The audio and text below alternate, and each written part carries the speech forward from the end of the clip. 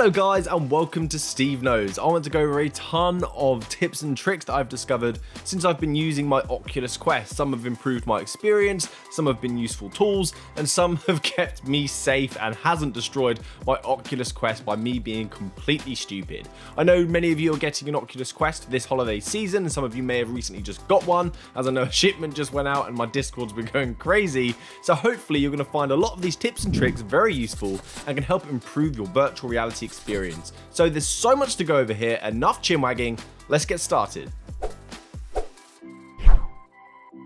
So starting off this video, it's going to be very useful for you to be able to use SideQuest. If you haven't used SideQuest before, this is something I recommend highly. There are a ton of free games available and it allows an incredible suite of tools for you to make use of. So to enable this, I'm going to play a little clip now on how to set it up. It's very quick. If you're someone that's already installed SideQuest, I put a timestamp down below so you can just skip this intro and you can just get onto the tips and tricks for you to enjoy.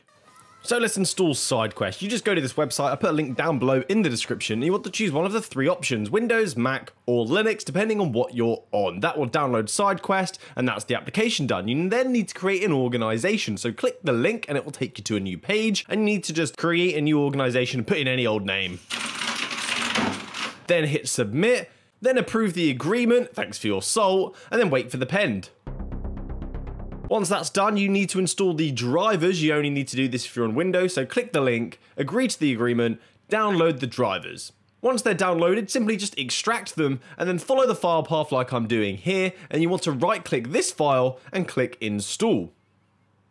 One final thing to do, developer mode. So go to your mobile phone, go to settings, connect to the Oculus headset that you're trying to enable, go to more settings, developer mode, and then enable it so it's blue. I'm turning it off and then back on again. Next, you must plug in your Quest into the computer and unlock the force of developer mode. So the first tip are phone pop-ups, notifications on your mobile device being visible in virtual reality. This has been very helpful for when I've ordered deliveries and I want to play VR. Perhaps a friend has an emergency and wants to get hold of me and I want to play VR. Because it's a very closed off experience, we don't really have access to the outside world when we're in VR because we're immersed in these amazing new worlds. So this is a very useful tool. And how you want to do this is plug your Oculus Quest into the computer. You want to boot up SideQuest and install an app called NotifyVR. Then you also want to install the mobile application onto your phone, which is called NotifyVR as well, which you can find on the Google Play Store. Put on your headset, go to unknown sources and open NotifyVR. You then want to open the mobile app on your phone and click connect. And that's it. It's that simple. You've now set it up. Any notifications that you've set on your mobile device will pop up on your Quest. If you want to configure it, you have to configure it on your mobile phone. And to turn it off, just remove the app. It's easy peasy and it's a very useful tool. So some of you know, some of you may not, that the Oculus Quest is running on an Android operating system, and this allows us to install lots of Android apps onto our Oculus Quest for us to enjoy. I've installed things such as Call of Duty Mobile, San Andreas, Among Us, Discord, WhatsApp, all of these useful applications that you may want to use in VR. Just because you love VR, you don't want to take off your headset, you want to stay in there as long as you possibly can. So to do this, you simply go online and download the APK file. You can just use Google to find it, give it a nice easy search. Or if you've downloaded it onto your mobile phone, if you have an Android device, you can actually copy those APK files off your phone and use them here. So all you want to do is open up SideQuest with your headset connected and just simply drag and drop the application into SideQuest and it will install it for you. Now if you go into your Oculus Quest headset, go to unknown sources, you'll see the application there ready to use. Simply click it and enjoy. Something that I really loved back in the day on my Xbox 360 was the ability to play my own music on my console. In my virtual reality headset, I can't seem to do that, and there was an application called Null and Music that allowed that, but it seems to have disappeared, and I can't seem to find it.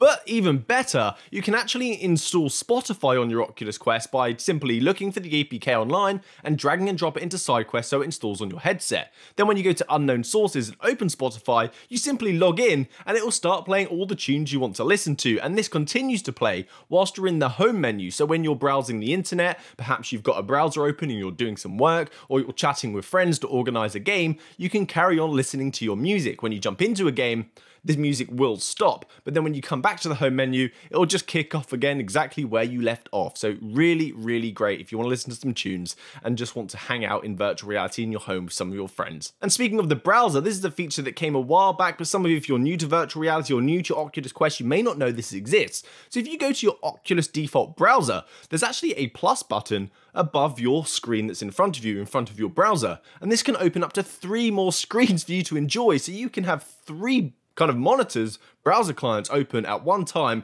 surrounding you. So one, you can have YouTube, one, you can have sports stats, and on the other screen, you can open something like Twitter. So you can enjoy 3 browsers that surround you in virtual reality, the ultimate multitasking.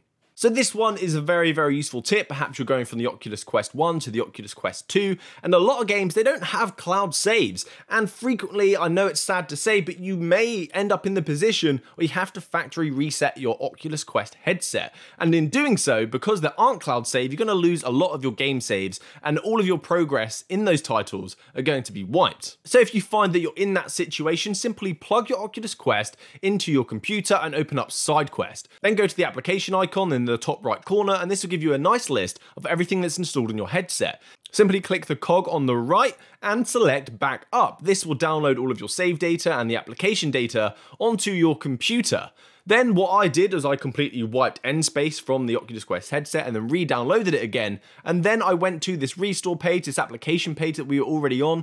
And this time when I clicked the cog, I select restore instead. And what this will do is it will overwrite what's already on my Oculus Quest headset with that backup that we recently created. And therefore, my save and my application progress is now going to be on my headset. It's just very, very helpful. And they recently added a button where you can select all, so you can back up everything and then restore everything with a simple click of a single button. Sharing content, this is something the VR community do very, very well. Find some amazing kills online, some amazing scenes, some Easter eggs that they may find in game, and they want to share it with the community. Well, there's a few ways you can actually do this on your Oculus Quest headset without leaving virtual reality with a few clicks of a button. So when you have a video or a screenshot that you want to share, if you open up that video or that screenshot in the top right, you should see an arrow.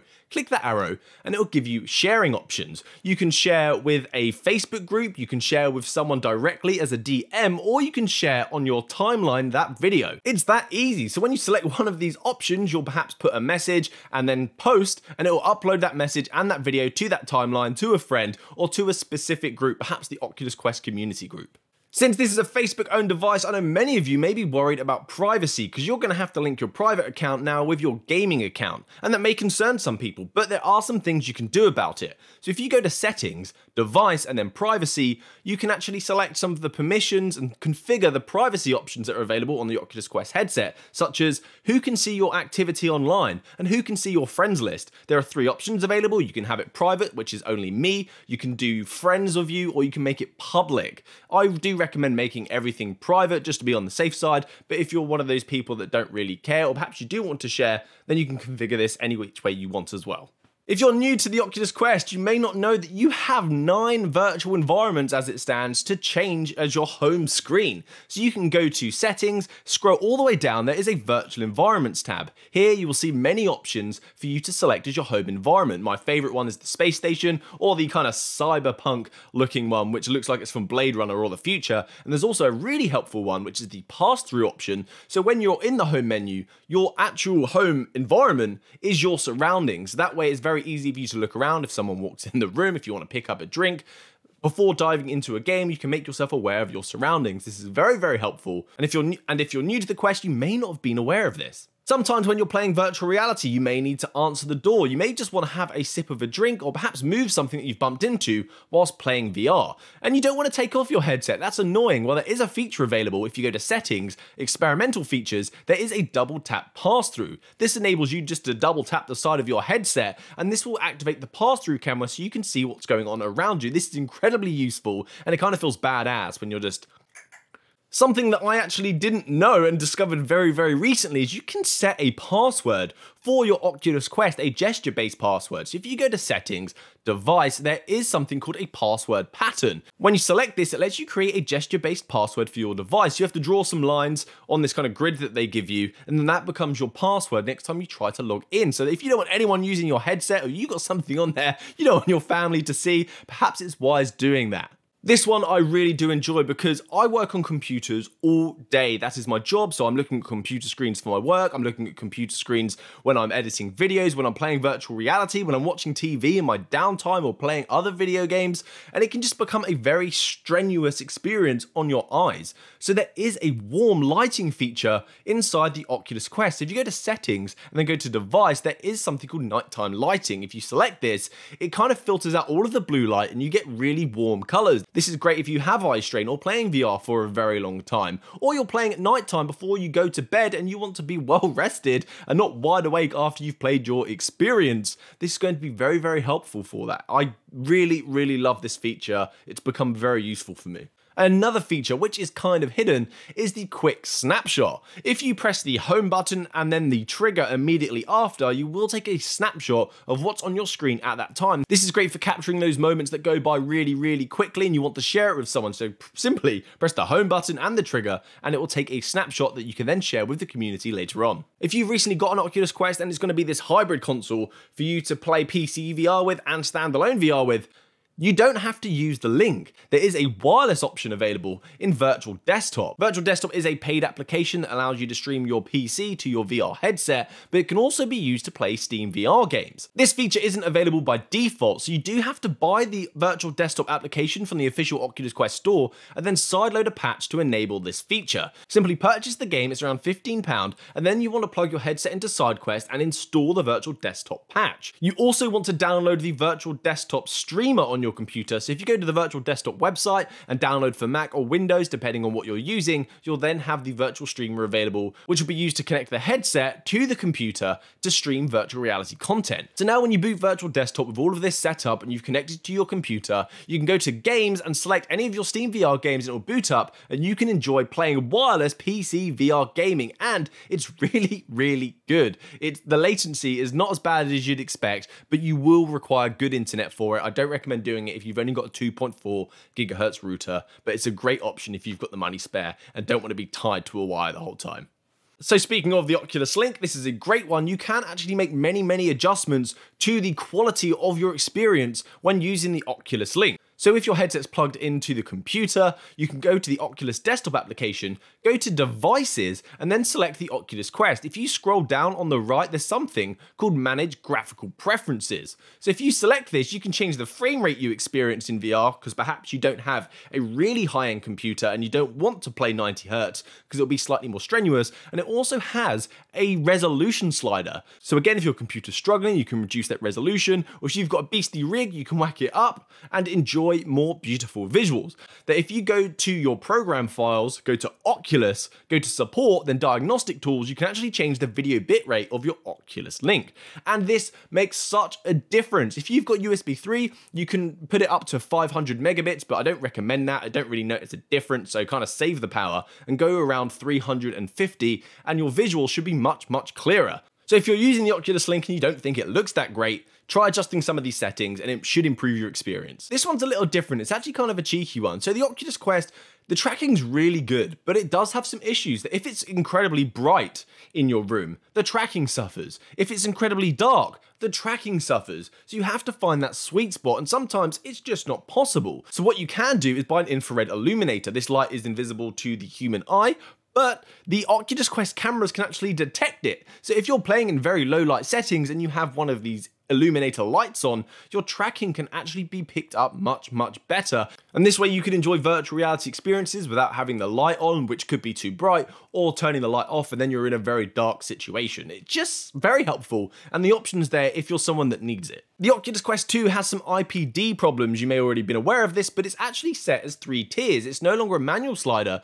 like it had on the Oculus Quest 1. So we have 58mm, 63mm, and 68mm. If you're like myself, you could fall in between one of those, and if you're not exactly right with your IPD, you can have slightly blurred vision, and it's just not perfect, it's just not right. But what people have discovered is that if you move the lenses ever so slightly, you can actually set the lenses in between those tiers. So if you're 60mm IPD, you can actually move it between the first tier and the second tier with a little small adjustment just to get it just right and enjoy a much clearer visual experience. Although if you whack your headset, sometimes it does move and then lock to the other tiers and you'll have to adjust it again. A bit fiddly, but it can be very useful if you're someone that's really just just fed up with those tier IPDs, and you need it right. This one I really like because I'm a gamer. I don't just play virtual reality, I play everything. And what I recently discovered was that you can put the Xbox beta streaming application onto your Oculus Quest because it's in beta on Android devices. And like I said previously, this is an Android operating system. So you can put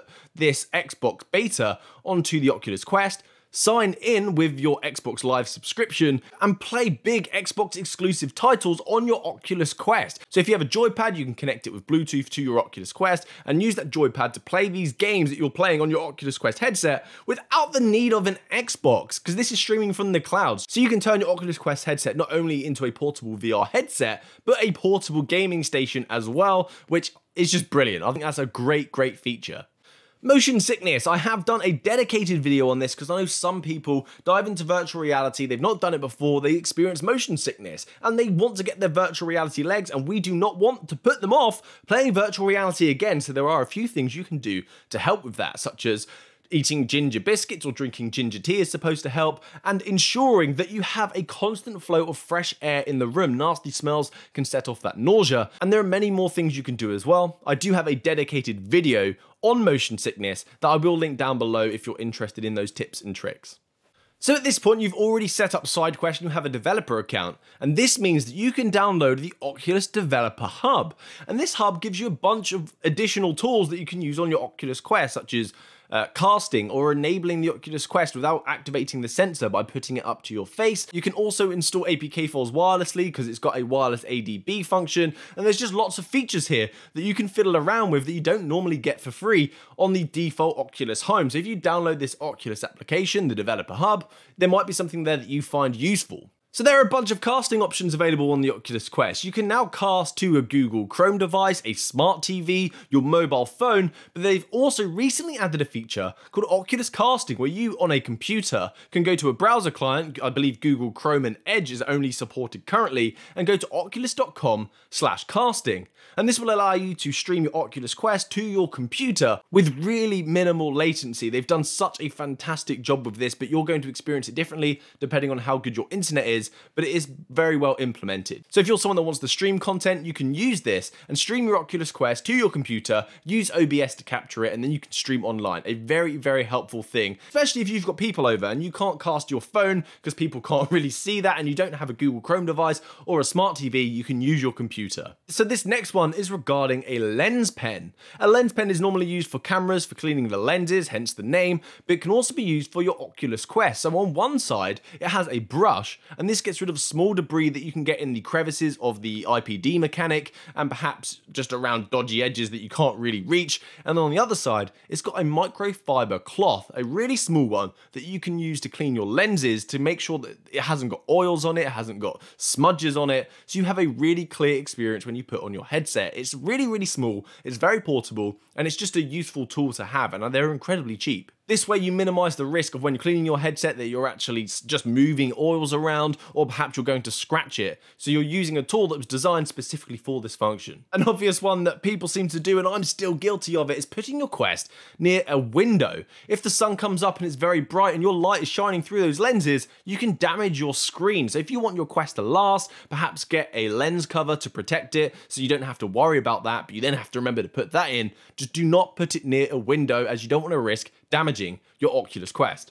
So regarding some accessories that can help with your experience now, one, that when I first started virtual reality, I really found it hard to grasp that when I was throwing something, that I don't want to literally throw my remote controller. And something that really helped with this and reduced the risk of me throwing my remote at stuff or hitting things are hand grips. So I've got two hand grips here, one's from ProTube and the other one is from VR Cover. They have very different functions depending on what you require. So the ones from ProTube have much more support, there's a much bigger kind of surface area on the back of your hand. So overall, this one is much more comfortable, and it's also got a magnetic tip at the end again so you can use it for other ProTube devices such as the stock, because perhaps you already have some of those accessories or you're thinking about getting some and that might be a good option for you. The other one is VR cover, which look a bit more stylish as they've got this nice kind of tag design on them and they're a bit more simplistic. But there's no denying that they do look much better and much cooler. So this is very helpful to making you feel comfortable in VR and not worried about throwing your remote at stuff, and you can just get immersed in the game and not worry about these little things. So in virtual reality, you do run the risk of getting so immersed that you start walking towards things that you shouldn't. Perhaps you're getting near the TV and breaking it like I did, and there are ways to prevent you from doing that, allowing you to stay immersed and not worrying about safety. And it's something as simple as buying a floor mat. So this one, I'm using the Cyber Shoes mat, but I have also in the past, when I had a much smaller play space, bought something from IKEA for only £6, and this is fantastic. So what it does is you play on this mat, and as you're moving away from the area into a kind of the danger zone, let's call it, you'll feel a different texture on your feet, and you'll know that you're stepping out a safe play space. So this is a very simple thing to do. It's incredibly cheap to get one of those IKEA mats, and it's going to save you from smashing anything that you don't want to, and just allow you to get immersed, because I really hated it when I'm just worrying about playing when I'm trying to play. I just want to play virtual reality and get immersed.